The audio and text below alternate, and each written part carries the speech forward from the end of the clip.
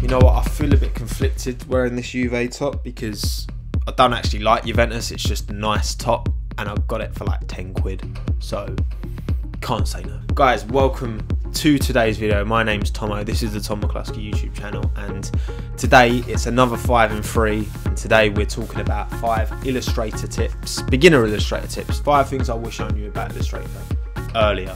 Illustrator was the first Adobe program I learned. Before then, I was literally Microsoft Paint. That was my limit. The first ever university artboard thing I handed in was on Paint. I know. Learn from my mistakes. Today's subject is Harry Slabhead Maguire, the man that I fell in love with over this World Cup. So, tip number 1 is image trace. Now, I brought this image of old Harry into Illustrator, and you can see this option, image trace, at the top. Now, if you click down on that, you get a variety of options. Now, I'm gonna go with 3 colours just because it is a nice quick one, and basically what it will do is it will take the image and it will break it down and it will create a vectorized version, which is all shapes that can be infinitely upscaled or downscaled.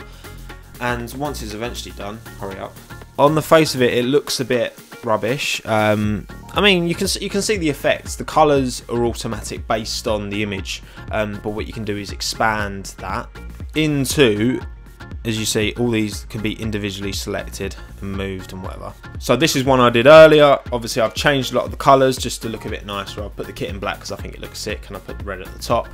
So tip number 2 is the Pathfinder tool. Now, as you can see, I've added these little corner elements. So to replicate these, I would create 2 squares.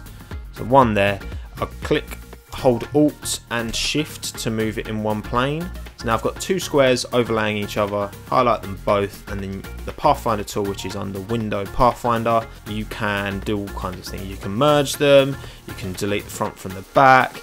You know, Pathfinder tool is really helpful. It allows you to do a lot, so I definitely recommend experimenting with that. But yeah, that's how I went about creating these little corner bits. Tip number 3 is Alt Drag plus Command D. Now that probably sounds like a load of nonsense, but I'll explain. So see all of these lines here. So I'm just going to delete all them. So start with one line there. I've just plonked that line in, right? If you go Alt Drag, you can see it duplicates it, which is what I did before. Okay. But then, as soon as you let go, if you go Command D / Control D, it just duplicates it and it gives it the same spacing as well as before. So you can go to your heart's content. So tip number 4 is the Align tool. Now you see that in a tab next to Pathfinder. They're both very useful tools. Now see these dots here.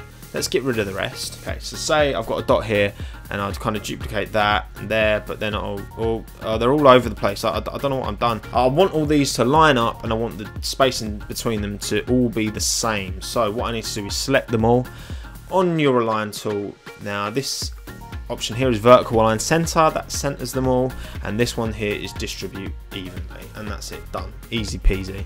And finally, tip 5 is the Envelope Distort tool. Now I've added old Slabhead's bit of text going in there. I think that looks quite nice. So I've just typed out the word slab, I create a shape that goes over it, drag that shape up, then I will select direct selection tool, drag this down, drag that up. Basically I'm creating the profile where I want the text to fit, and then you select both, go to Object, Envelope Distort, and Make with Top Object. There's a lot of things you could do with Envelope Distort, not just this. Alternatively, Envelope Distort with Warp. You've got loads of different style options here, different things you can do. If you want like arch text, this is a really easy way of just doing that. So there we have it, the final piece of finished artwork. I think it looks quite cool. I mean, I was literally just messing around with different effects for this tutorial. So yeah, again, as before, I will attach the editable, so it'll be in .ai file in a WeTransfer link in the description, so you guys are welcome to download it and have a play around. So if you have enjoyed this video, please drop a like on it. I'm very much small time at the minute, but I'm hoping to get there. So subscribe if you're new and want to see more, and don't forget to hit that notification bell, because apparently that's important on YouTube. I mean, who knew? Thanks again, hope you've enjoyed it. Have a good one. Ta-ra.